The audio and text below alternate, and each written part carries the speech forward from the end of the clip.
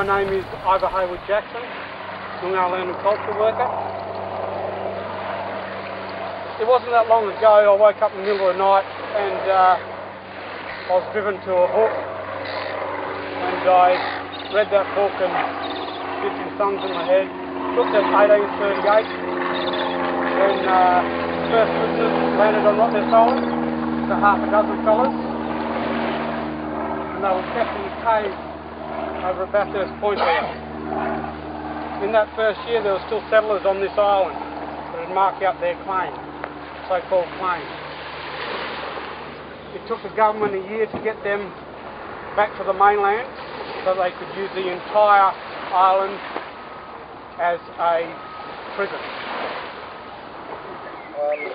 We're here to talk about the prisoners who was incarcerated on this island, who was ill-treated on this island, who died on this island, and today are buried on this island. That's why we're here today to support Ivor and his group.